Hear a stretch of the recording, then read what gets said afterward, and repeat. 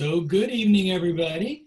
Welcome back. Let me go ahead and share my screen with where we're going to be over here with the PowerPoint presentation. Oops, share. I'm not clicking all the buttons. And hopefully you can see that well. This is part 3 of our look at the end of the Reformation. It's really, I think, part 6 of the Reformation period, where we've been kind of working. If you remember back to January, if you were with us back in January, we started with a focus on Europe and the Renaissance. Now, the Renaissance and the Reformation are both really vital moments in understanding American history. So even if it's not your specialty to be in Europe or aren't sure you have as much background in Europe, I find it really important to understand what's happening from the American side of the story when you are able to understand kind of the background of the century or so before the colonists started coming over. And as we've journeyed through the Renaissance, we've been in the late 1300s through the 1400s. And one of the things that I told you about the Renaissance is that it is this revolution of revolutions. And one of the most important revolutions that comes out of it is the Reformation. So in the Reformation, you get this moment where some of the ideas of the Renaissance, of the focus of the individual, takes precedent into a spiritual dimension. And so as we look at kind of this movement through, we now come to this end of this moment. When you get to the end of the 30 Years' War, there is a sense in which the Reformation summarizes this idea of the individual finding the way for herself to have an interaction spiritually without the need of any sort of a greater focus, any sort of a greater sense of needing permission, not being able to work your way through your views without having to have the control of some larger organization, in this case, the church. And so the Reformation and Renaissance kind of moving itself through this crisis of conflict between individuals and eventually the emergence of the state coincides with this moment. So the Renaissance saying that the individual has the ability to decide for him or herself, and in that idea of the individual being able to think for oneself, then certainly by extension, the individual should have the right to be able to participate in the civic structure. You know, what do we do for civic government? And it helped that they'd already gone back and brought back some of the writings of Plato and Aristotle. So even back to the time of Athens, they're able to kind of look and see, like, what's this history of cities or organizations that allow for the individual to be involved. So as this is happening in this period of the 1300s, 1400s, and 1500s, you at the same time have kind of the flowering and the culmination of the Middle Ages. So if the Middle Ages, and we're in our 4th week now of our summer classes. So I'm teaching the Antiquities class that goes to the Middle Ages, goes to this period. The 30 Years' War is the last thing that we cover. And one of the things that we look at midway through is the collapse of the Roman Empire. And that's the beginning of the Middle Ages. And so we're kind of talking with the students like, well, what is happening? And why does feudalism emerge? And what's going on there? And one of the things that we can largely say is that this is a moment in which centralization breaks down into decentralization. And so you kind of go backwards to a moment where the nation, and again, they didn't really use that term, but the nation was this small concentrated area, sometimes as small as a bishopric, which could sometimes be not more than a few city blocks. And yet it would have an autonomy allowed to itself in that setting. So as you go from the 400s to the 1400s, you begin to see power accumulate. And it's ebbs and flows for sure. But when we get here to the 15 and 1600s, what is beginning to happen is that there's really locking in this idea of what we will eventually call the nation. So we've been watching that kind of move along the way over the time as we kind of move our way forward. And so what we've seen over this time is leading into the Renaissance was this kind of dark century of the 1300s, loosely, that had a plague, which is something we're all familiar with now, had a world war and the 100 Years' War, had a threat of invasion from outsiders with the coming of the Mongolian peoples, and had a social, religious, internal collapse with the Avignon papacy, which concludes there in 1418, as you can see, with the Council of Constance. And so out of that comes this kind of growth of larger geographic entities, right? So it's not just a city, it's not just a little county. You get larger and larger regions. 2 civil wars in England and France, which we talked about, and at the same time on the Iberian Peninsula, a merger kind of developing, which is, we know, of course, the creation of the nation we call Spain today.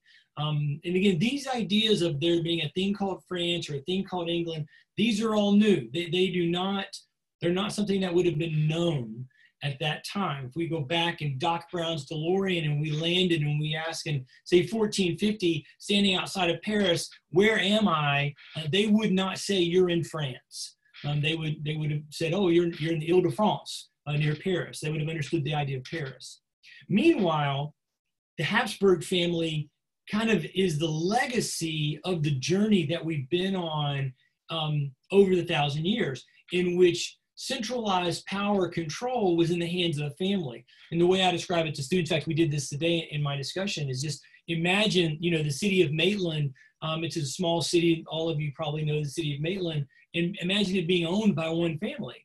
And the city of Winter Park being owned by one family. And Orlando being owned by one family. And all that land that we all live on actually belonging to a family.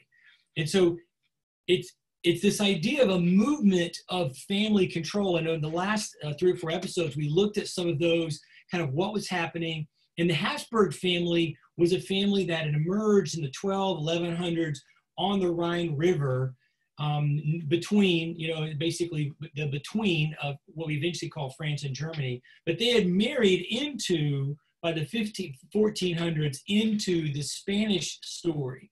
So by moving into the Spanish story, now there was this place where they grew even more powerful. And you may remember the map that we looked at last time, that the Habsburg family was in control of, well, worldwide. I mean, so the old statement of the British Empire, the sun never set on the British Empire, was actually first true about the Habsburgs in the 14 and 1500s. And that kind of had come to a pinnacle with Charles, who becomes the King of Spain, but then eventually, more famously, Charles V, the Holy Roman Emperor. And so he controlled all this land. And so while this is happening, he's one of this kind of young group of leaders that are coming up representing these families. But then comes the Renaissance. The coming of the Renaissance obviously was, again, as this product of opened the door for the changes to come mentally. And I said the coming of the Renaissance, I meant the coming of the Reformation. So the Reformation emerges at almost the exact same time. You see Luther is tapping on his 95 Theses there in Saxony at roughly the same time as Francis is coming to the throne in France, and eventually Charles coming to the emperor's seat in Central Europe.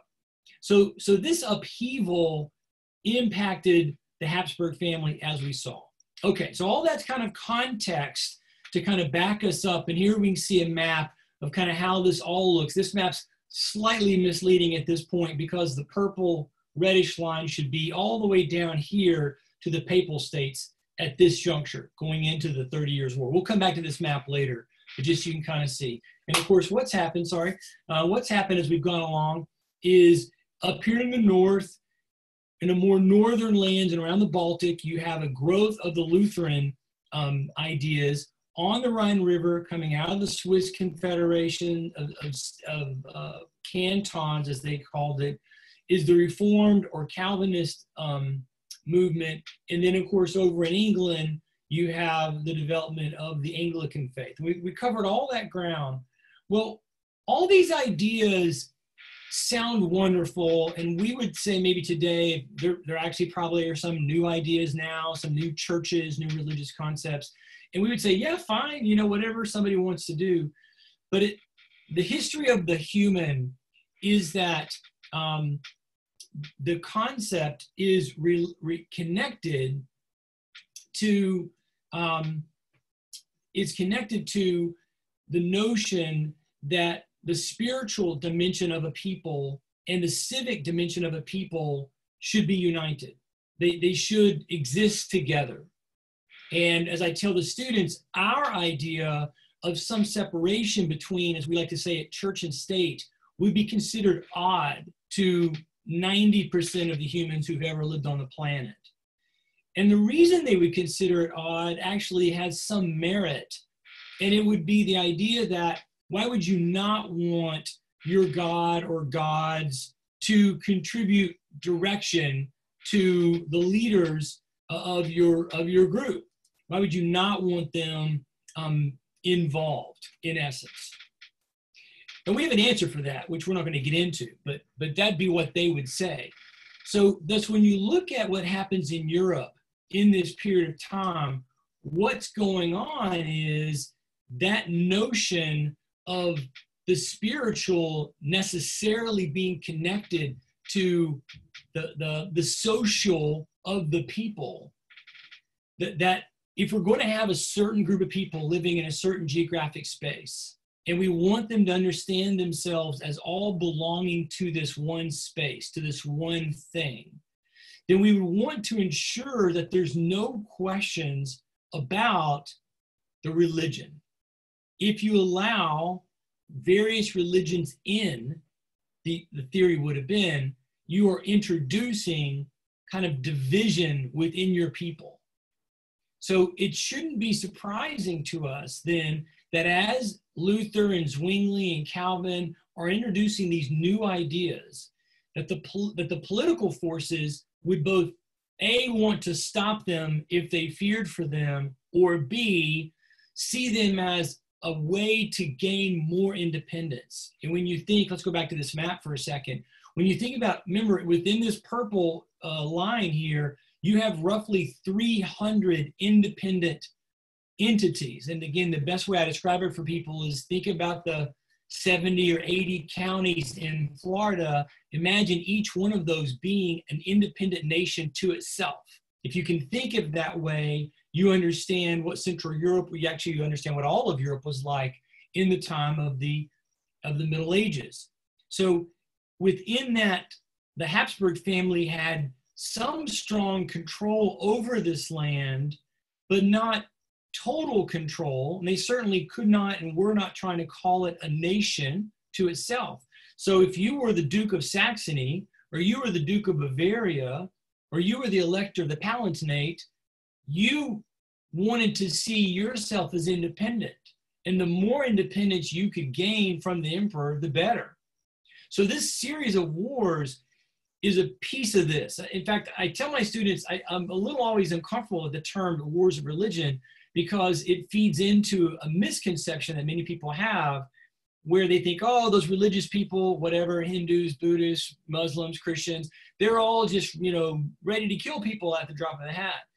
And when, at least within Europe, I think this is fair, what you can say is instead that what you have is political leaders using religion as a mechanism to either gain control, or a political leader fighting against a new religion in order to maintain control. And so you see that through this whole process. And we covered this ground, the early wars in Germany leading to the Peace of Augsburg, the struggle in both France and the Low Countries involving both the Bourbon family, the Valois family in France, and the Habsburg family and the House of Orange in the Low Countries. And we kind of looked at how that all kind of led to, for Spain, this disaster of the Spanish Armada.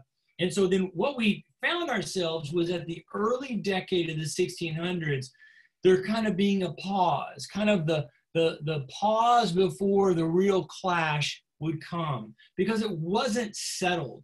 There had been some assassinations, there had been some deaths. At the same time, there had been a maintained sense of energy. Some of the key people like Henry IV and Elizabeth I, who had been able to kind of get things to a calm status, had both died, or in Henry's case, had been assassinated. And so you just had this moment where you weren't sure where things were going to go. And remember, one of the problems of the Peace of Augsburg was that it did not allow the Calvinist faith. So for all the places in Central Europe that had become Reformed or Calvinist, they were illegal. And remember also, as you can see there, the Calvinists, along with the Jesuits or the Counter-Reformation Catholics, were the most aggressive. They were the most militant. They were the most determined to kind of press their suit, press their ideas. And so for the Calvinists being left out, that was another thing that kind of generated activity.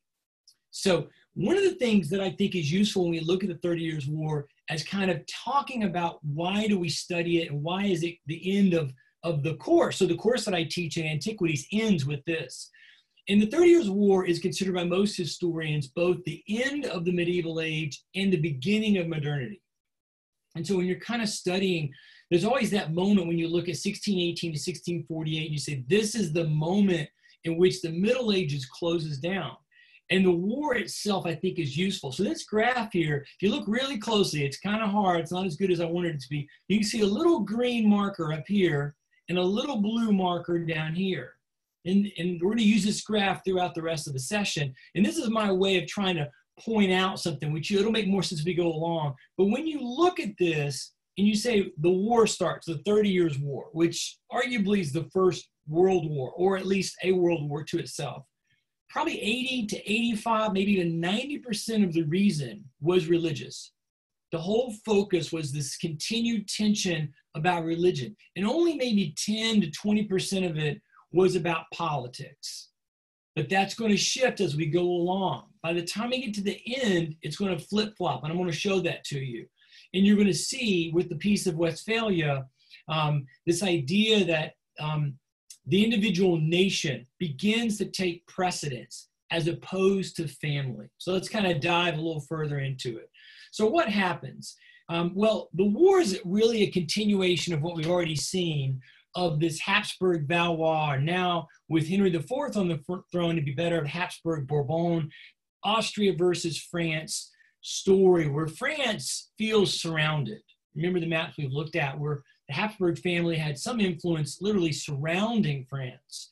But with the Spanish Armada, Spain is in decline and slipping. So it's kind of a last grasp of the Habsburgs trying to hold on to some authority, whereas France is in ascension. They're going to have Henry IV, Louis XIII with Cardinal Richelieu, who we'll meet in a minute, and Louis XIV, three dynamic leaders right in a row, while England is going to have two civil wars over the same time period. So she's not going to really be a participant yet. And meanwhile, there's that continued tension between the German princes, all the different leaders of those 300 states that I mentioned, versus the Habsburg Holy Roman Emperor. So those things are going to kind of continue to cause us some tension as we go along. Now, here's this map again. So you kind of can see all the different players who are involved. Down here is the city of Vienna, which you know, this has been the capital for the Habsburgs and the Holy Roman Empire for about 400 years. To their north is the city of Prague. You, of course, know this is the capital of the Czech Republic. But at this point, nobody's calling this land Czech anything. Everybody calls it Bohemia. So it's to the north. To the north of them is Saxony. And we remember Saxony because that's where Luther was. Over to the west from there, of course, is the Swiss Alps. And there's the Rhine River. North of the Rhine River is the Palatinate, which had by this point become one of the most important Calvinist states within the area. Up here in the top corner, of course, is what we know today as the Netherlands, but this was the Dutch Republic or the Low Countries. Today, the Netherlands, Belgium, and Luxembourg. But of course, back then it was just a variety of independent places. I mean, Switzerland was 12 different cantons. In each one of those places, Geneva, Basel, they were all independent from each other. So there's our players on the table. The war is focused also on this continued tension of the Counter-Reformation. And one of the things that we'll want you to watch as we're going along is how the Habsburg family never picks up on this change of moving from family to nation. You may remember when we introduced Henry IV to you at the end of the French Wars of Religion, we introduced you the word politique, which of course you know that we get the word politics from, or it's related to our word politics. And the idea of a politique was a leader who no longer saw him, or in Elizabeth's case, herself, as doing what's best for my family, but a leader who began to say, what's best for my people? Well, the Habsburgs never have that. We saw that last time with Philip II, and now we fast forwarded past Philip's life into the early 1600s, and they still really do not understand that process. So you have this kind of movement, and we come back to Germany as the central focus, and the war will occur in Germany as we're going along. Here's a little closer map. It kind of gives you some of the players in the story. The Palatinate, as you can see, has two parts. There's the Palatinate and there's the Upper Palatinate, which is just north of Bavaria. Over here is Württemberg, and up here is where the United Provinces are.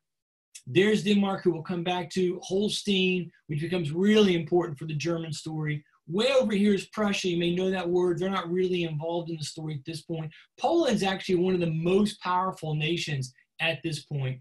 Here's a different map. It's the same piece. It just gives you the bottom half. And of course, this is correct at the time of 1618 because, of course, it still has the Swiss Alps in the Holy Roman Empire. And of course, the Papal States would have been, because of the Pope, very connected. So it's all kind of one big thing here. Okay, so let's dive in. When you study the 30 Years' War, it's usually shown as happening over 4 phases. And these 4 phases are going to be where we're going to see this shifting movement from the medieval period to the modern period. The first phase is known as the Bohemian phase, and that's because it happens in Prague or in Bohemia, as we know it. Ferdinand II becomes the Holy Roman Emperor. He's the leading Habsburg. After Philip of Spain passes, Ferdinand works with the Spanish Habsburgs to get their support. And so he becomes like the leading Habsburg, and the Spanish Habsburgs are willing to support him becoming the Holy Roman Emperor. He goes through the formalities of being, chosen or recognized as the leader in Germanic Habsburgs land, in Bohemia, in Hungary, in Austria. This all happens in 1618. But Ferdinand is a counter-Reformation Catholic. And so much like we saw Philip last time in Spain, Ferdinand works to impose Catholicism. Now think back in your mind to what we learned with Mary I of England, and what we saw happen to Charles V of Germany in the exact same time. In both cases, after just a couple of decades, they tried to turn back the clock, and it was too late. People had spent 20 years worshiping a certain way, and even if they weren't deeply devoted to the theology of the Protestant Reformation, they had grown accustomed to their normal life without the Pope. So it didn't work. Well, Ferdinand's going to have the same experience, and he runs into the first problem with this in the city of Prague itself. He announces for all of his lands that there would be a revocation of the Peace of Augsburg, and that everybody would have to go back to being Catholic. And when he did this for Bohemia, he sent some representatives, and he sent them here to the Castle of Prague, beautiful place. One day maybe you'll get to go. It's a lovely spot. And they had a meeting with the leaders, or the kind of governing agency of the area, called the Diet. And we've seen this before when we talked about Luther going to the Diet of Worms, where he really makes his famous stand. So the Diet is a gathering of the political and nobility leaders. And of course, Bohemia has that in a smaller format for itself. So they met here, and they went into this big hallway where they're kind of this picture over here, and they were having a conversation, and they're making their big speech. And then a small group of the Bohemian leaders said, well, we want to take you over here and have a further conversation. They go down this little hallway right over here, and they took them into this room, and they promptly threw them out of that window right there. That is known as the defenestration of Prague. The defenestration means to throw out a window. So if you throw trash out your window, I hope you don't do that, then you could say, I didn't throw trash out, I defenestrated that plastic cup. So the defenestration, there's the window from the outside. I took these pictures when I was there, so that's the same window. So they threw them down approximately 2 stories. So they were making their position known. We reject this revocation of the Peace of Augsburg. We refuse to accept that you can do this to us, and we instead are going to go our own way. And what they meant by go their own way was they were going to, I'll come back to that in a second, they were going to turn to Frederick, and it's hard not to get Frederick and Ferdinand confused. Frederick, who is the elector or the leader of the Palatinate, to be their leader. They said, we want to choose that guy. And remember, the Palatinate was at this point becoming like the lead Germanic state for Calvinism. Well, you can imagine, of course, how the emperor takes this. I mean, not only was he mad about his people being attacked, he was infuriated that these Bohemians would think that they could just throw off their long-standing relationship and fealty to the empire.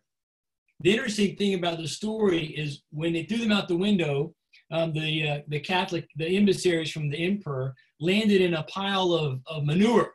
It was a big enough pile that it broke their fall, so they didn't die.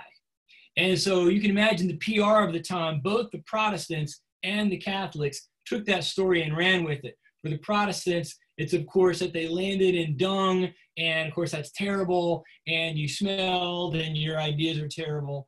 For the Catholics, it was that angels had protected them and had them land safely and not be killed.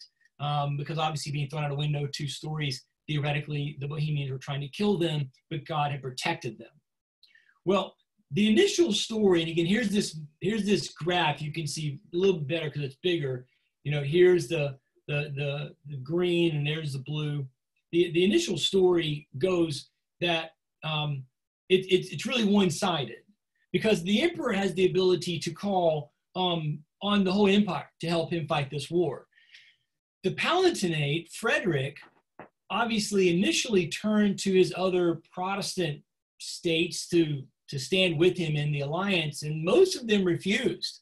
It seemed pretty quickly that they were not interested. In fact, his best help, besides the Bohemian peoples themselves, came from the Ottomans. And you can see then with the coming of the Ottomans and the Poles, you begin to see how this is going to become a broader, more international affair, you know, as much of a world war as the war in 1914-19 was.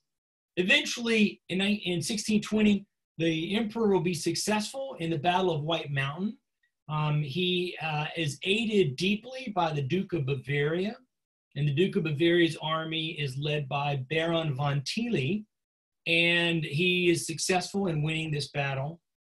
Frederick has to kind of flee, run for his life. The Palatinate is invaded, and eventually most of the land is initially given to the Duke of Bavaria. The people there think, oh my gosh, we've lost.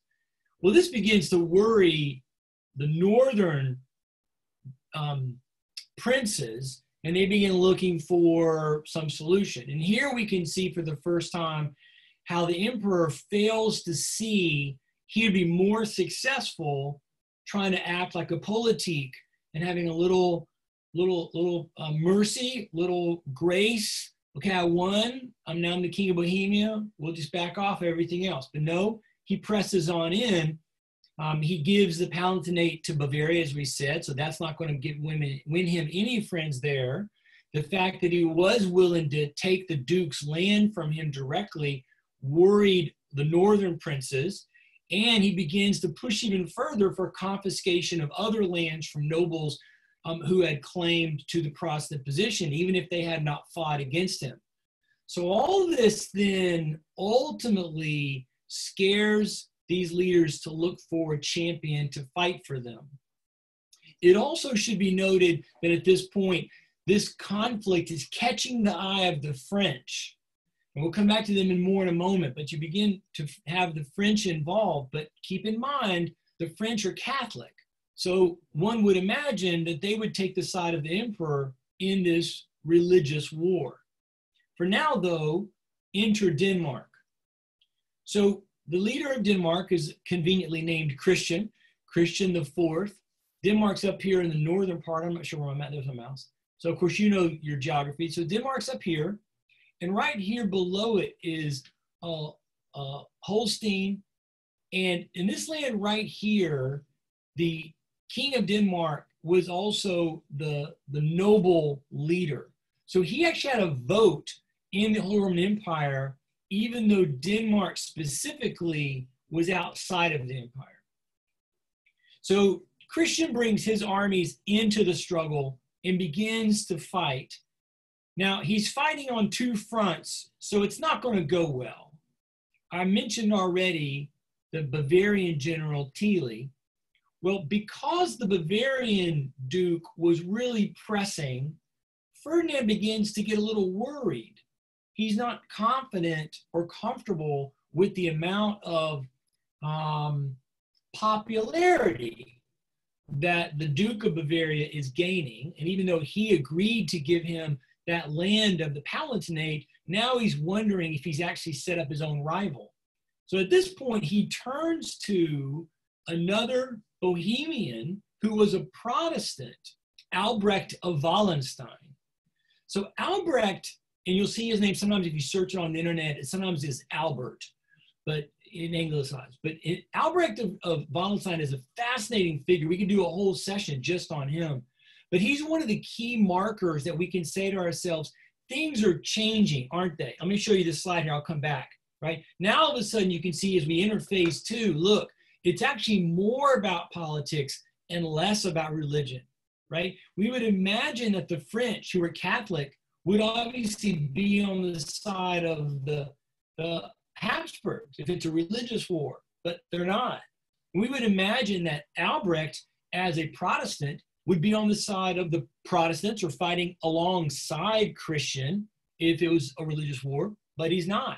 He's an opportunist. He's looking for an opportunity. He promises to raise an army for the emperor. The emperor funds him. He begins asking the emperor, I want to make sure when I win, I get some land. And Christian's not able to defeat both Tilly and Wallenstein.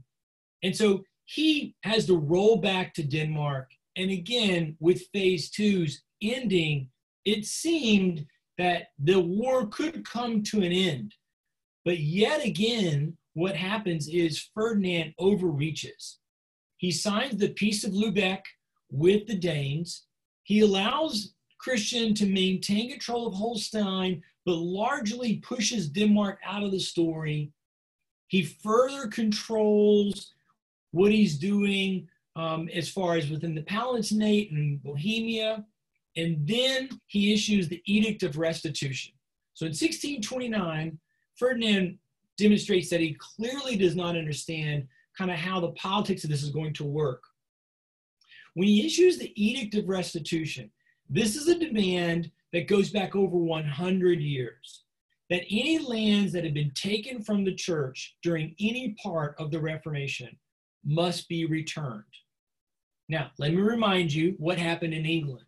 Remember, after Henry, who was not really a Protestant at all, decided to make the move to enact what becomes known as Anglicanism, one of the key things that his lead advisors, Cromwell and Cranmer, did was seize all the church lands in England so that Henry could give them away to his supporters. And of course, the logic of this shows up with Mary, as we already said. When Mary, 20-something years later, attempts to turn back the clock, the thing in her face is not religious zeal, but the idea that these Englishmen who had gained all these lands wanted to keep the lands and the money and the wealth that they would have gotten from the land. And so the threat of Mary turned them against her. Well, now here, Ferdinand's going to have the exact same thing at a moment when he probably could have gained more control in the empire and had the opportunity to really begin to craft almost a beginnings of a Germany. Had he been willing to follow, say, the example of Henry IV instead of France. Instead, he tries to squeeze the Protestants with this Edict of Restitution. He goes after Calvinism in specific. And in these two moves, he further inflames the religious zeal of the remaining Lutherans. His success and his boldness, though, also catches the attention of the French, who now realize that they are under threat.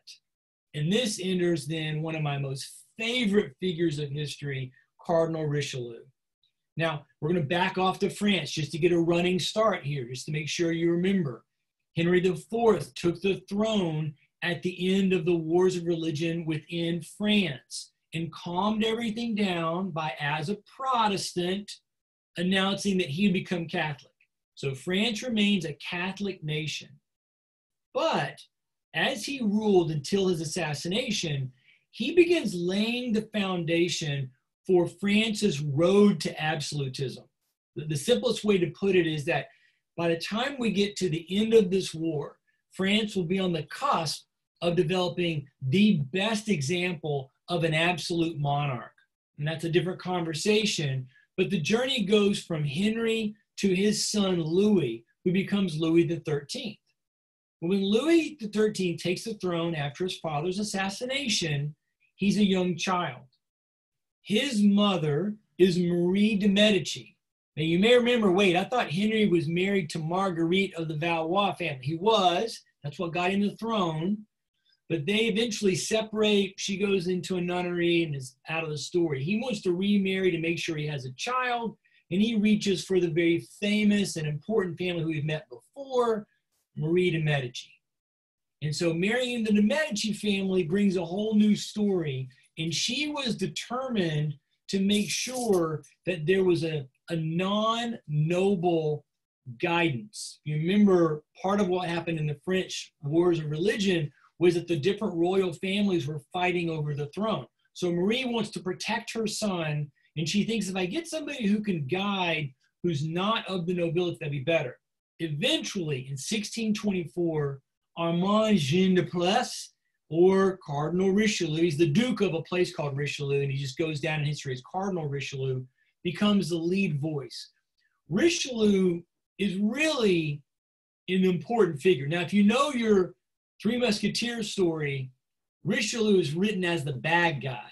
I always bristle at that because I don't think he actually is the bad guy in the story. In fact, because the story is always that Richelieu's trying to take over the throne, or Richelieu wants to kill the king or something like that. And that's the furthest thing from the truth. He was very happy being the power behind the throne and deeply involved and determined to protect the monarchy.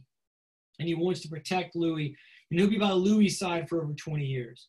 He has a very Machiavellian viewpoint. We're going to do whatever we need to do to make sure we've got to pull this off. He wants to make sure that there's domestic tranquility. He is aware of what France has just gone through. He doesn't want there to be new riots or civil wars in France. And he's very aware of the threat of the Habsburgs having surrounded. He's glad, as where every French person was glad, for the Spanish Armada, because that weakens them. But now, at this middle part of the war, he's watching the Austrian branch become resurgent. And so he can't do this. So he had urged the Danish king in. Now he's going to openly fund a new hero, and that brings us to Sweden. So the third phase is the Swedish phase. And again, now we can see with the entry of France openly funding this war, it's no longer a majority about religion. It's now about politics. Sweden does not get involved because they want to protect the Lutheran religion. Sweden gets involved because they want to make the Baltic a Swedish lake. They want to find a way to control things, and they're going to come very close to pulling it off. The whole northern Swedish, Poland, Russia struggle that will go for another 150 years or so is a fascinating study. If you're interested in Russian history, it's fascinating to look at what happens to Sweden in the story. This takes us to their king, Gustavus Adolphus. Now, the Swedes were the powerhouse. They were a strong, strong military force. They had some advancements in military, which I'll point out to you in a minute.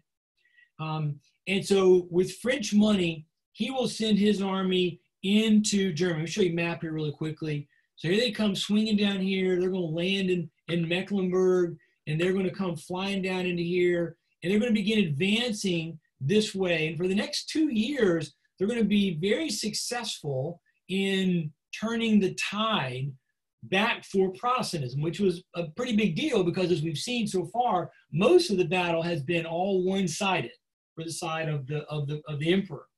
But the coming of Adolphus will lead us in the correct direction, or lead us back to a more balanced position in the struggle, and he will win at the Battle of Brightonfield a very significant victory. Some actually will say without the victory at the Battle of Brightonfield, there would not have been any way for the emperor to be defeated. He's successful there, eventually captures Munich, captures Prague, takes most of Bavaria, takes back the Palatinate, frees it from the Bavarians. And so for about 2 years, he's in the ascension. Now, part of this was because, as I mentioned, the Swedish army was one of the most modern in Europe at the time. It had a whole variety of different things, technological, as you can see there, as well as tactical, that he used to his advantage. But part also of what was going on was political intrigue. If we think that when we watch our current modern day Republicans and Democrats and the way that they've treated, all the presidents always seem to struggle with whoever the other party is, and we get frustrated with one party or the other, that's nothing new.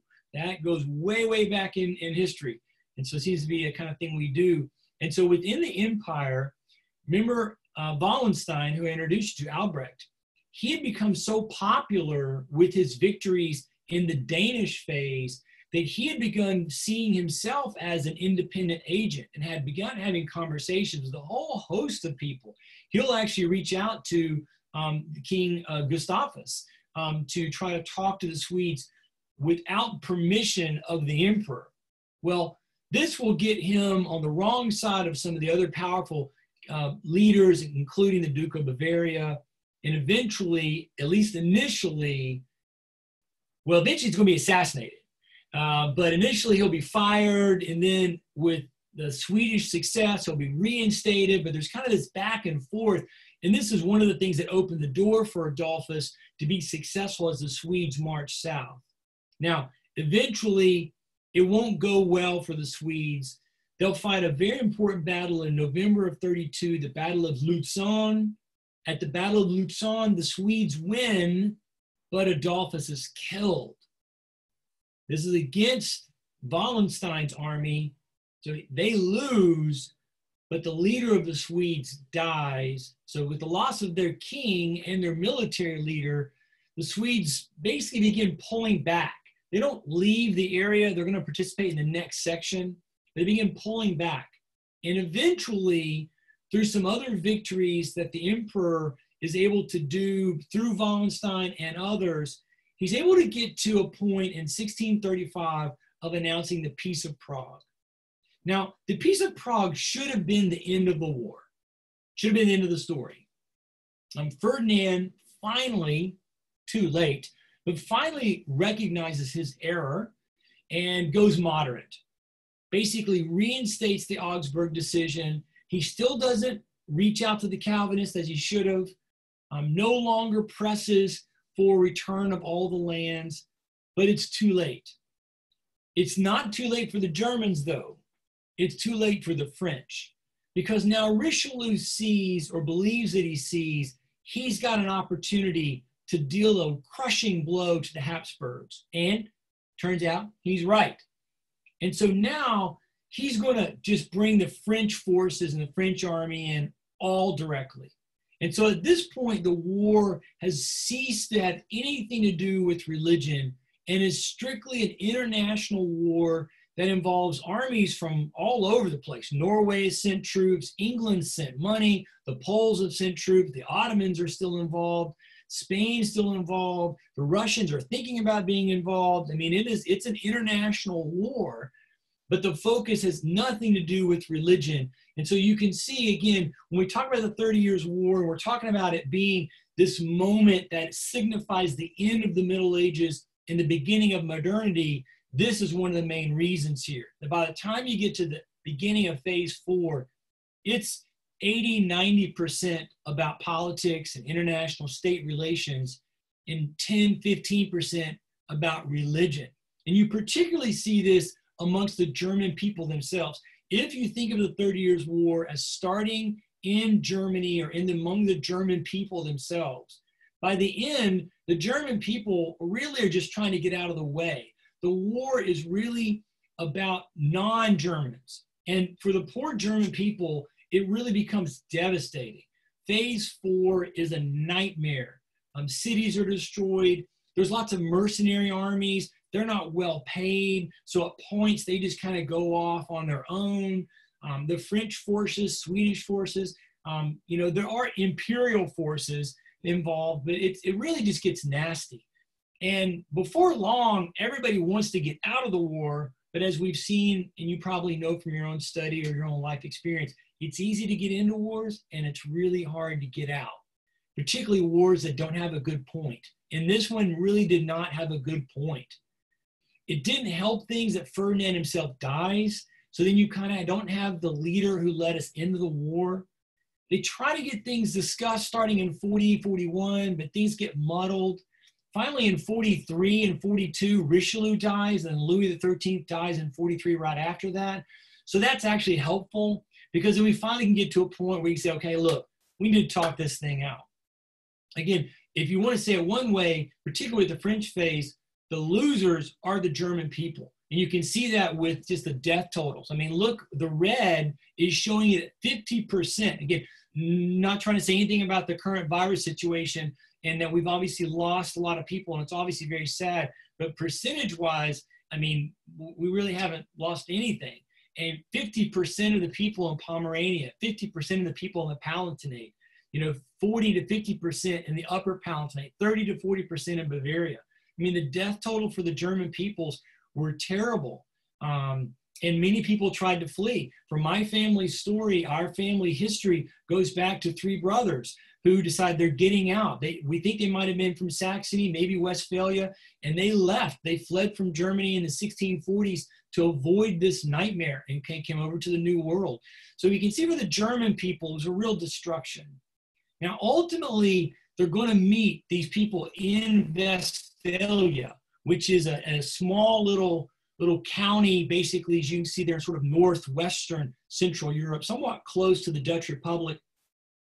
They're going to meet in 2 cities. They're going to be in Munster, which we've met before. You may remember Munster was where the Anabaptists had taken over. After that disaster, Munster became a completely Catholic city. And Osnabrück was a blended city. So it was more of a Protestant city. Protestant forces were in control. So it's interesting. This wasn't just like one meeting, like you may know, the end of World War I, the Treaty of Versailles, all the leaders, Woodrow Wilson and others, they go to Paris and they go to the big palace of Versailles, and they hung out for 9 months. Here, they're in 2 cities. It's complicated. They spent 2 or 3 or 4 months trying to figure out who was going to sit where. They kept arguing with each other about who was going to get to sit in what part of the room. But the Peace of Westphalia is often held up as the first modern diplomatic moment. So diplomatic historians will talk about Westphalia as kind of a beginning of our expectations for diplomacy in modernity. I'm not saying it's the way it's got to be, but a couple of key things that they did were very important. One, they made sure everybody participated. So as you study peace treaties from Westphalia to now, one of the things that people will mark from a sense of that was a good one versus that was a bad one is everybody allowed to be involved? So after Napoleon, they go to Vienna and meet at what's called the Congress of Vienna, and we usually laud that moment as a positive because everybody was involved. When you look at Versailles, it's a terrible peace treaty for lots of reasons, and one of the reasons why is the key players were not able to be involved. Germany wasn't involved, Russia wasn't involved. So this is a disaster, which in 1919. They even made sure that if you were it didn't matter if you were winning and losing, you got to be involved. So there were 194 of the 300 and some odd, states, nations were included there. And so they all got to participate and had the conversations. And this really begins to really deepen this sense of we're talking about nations, not families. So what they did was they concluded several different issues, and it all gets kind of loosely lumped under the Peace of Westphalia. Remember from last time we talked 2 weeks ago, the Dutch struggle with Spain is known in the Netherlands as the 80-Year War of Independence. So they began that struggle in 1560, and here it is 1640, and in 1648 they finally get a peace treaty that's signed by the Habsburgs, acknowledging that the Low Countries, and in particular the United Provinces, what we now will call the Netherlands, is independent not only from the Habsburgs, but from the empire. France and their allies will deal with the Austrians and the Habsburgs and sign their own treaty in October. They'll do that in Munster. The exact same time, Sweden will do theirs in Osnabrück, and it all becomes this Peace of Westphalia. So what did they conclude? It's a very significant peace treaty that was concluded. Some of it's very specific, and then other parts of it are very broad and general for us.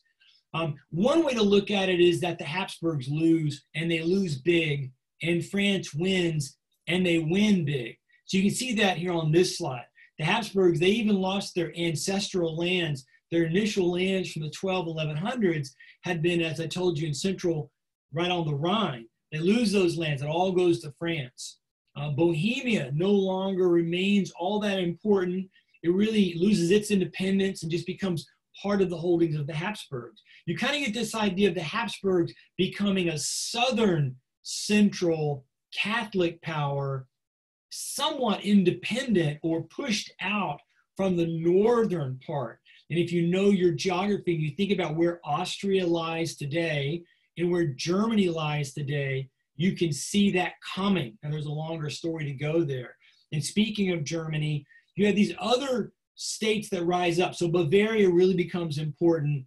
But most important is the emergence of a group called Prussia that's under the leadership of the Hohenzollern family. And the Hohenzollern family has kind of ridden in this last part of the 30 Years' War and will be a dominant player. So this is the moment when Prussia steps in. Now, an easy way to think of Prussia is they're like a German version of Sparta. If you know your ancients and you know who the Spartans were and their love of military. And it'll be Prussia that ultimately becomes the nucleus of what Germany is. And here's a map that can kind of show you some of the pieces. So here's Bavaria, and they get this land of Upper Palatinate, becomes part of Bavaria. The Habsburgs hold on to this lower land of what we now know as Austria, and really Bohemia ceases to become independent. Meanwhile, up here, the Hohenzollern family begins to really pick up all this in pink, all the way across here. The Hohenzollerns pick up, and of course, it puts them very close to what we know eventually will be Berlin, which at this point is not that important. The Swedes will get land here on the Baltic. That'll be very important for them. And the French will pick up all this land on the Rhine River. And if you know your future Napoleonic and World War battles over Alsace and Lorraine, this is that moment when Hitler tries to take back Alsace and Lorraine in 1933-34. He's not starting a new fight. He's just continuing an old fight. What else happens? Well, France becomes the dominant player. And of course, England's in the wings. And what will happen in the latter 1600s and running through the 17 and 1800s will be a continuation of a struggle between England and France.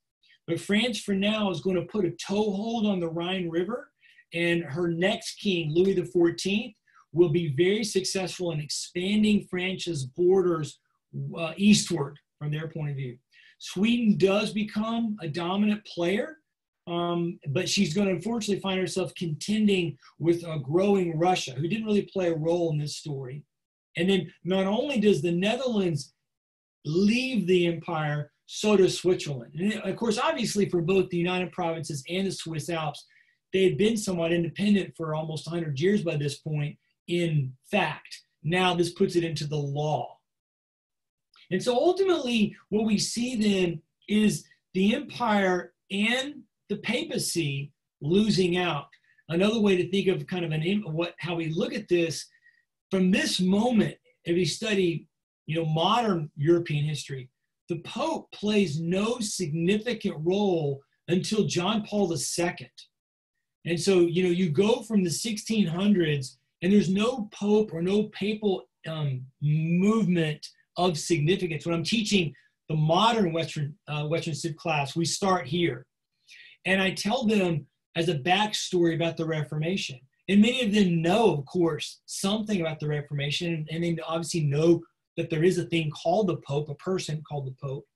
But I'll tell them, we will not talk about religion at all of any significance throughout this course because of what happens here. With the ending of the 30 Years' War, religion does become separated from politics, and specifically the papacy kind of recedes in importance. Another key outcome, as I've already mentioned, is unification in Central Europe is delayed. So we've seen from the 13 and 1400s in the West, a movement to unification. You're going to see the emergence, we've already talked about it, of Spain, of Portugal, of France, of England. But in the central part, it's going to stay broken up. And that's part of what happens here. The Germanic princes, the Duke of Saxony, the Duke of Bavaria, the Duke of the Palatinate, the Duke of Westphalia, these people are going to have their own sense of an independence that will lead them at different levels, of course, into thinking of themselves as a sovereign, independent state, not merely just part of the empire. And then, as I mentioned also, you'll begin to see kind of this vision of a northern Germanic lands that's Protestant, that initially is not led by anybody, but it's where Prussia happens to be. And then you have southern lands that remain under the dominion of the Habsburgs, in that swoop around from Bohemia down to what we would know as Austria, northern Italy. They're going to be very involved in those lands. And so now you're going to begin to see how we could easily end up with two nations, not one, in Central Europe. Let me show you a map, and then we'll kind of wrap it up here. So here's just kind of the map again. Let me go past this map and go. So here is where we started our 2 months ago, looking at the time of the Renaissance. And again, every place you see a color, think of it like being an independent nation. So this is the, kind of the ending of the medieval time period with all these different little groups. There's still the Byzantine Empire. This is before the conquest of Constantinople. Then you jump forward, and now the Ottomans have conquered Constantinople. They're in the Balkans. And you can see that there's, less, particularly if you look over here, there's more unification.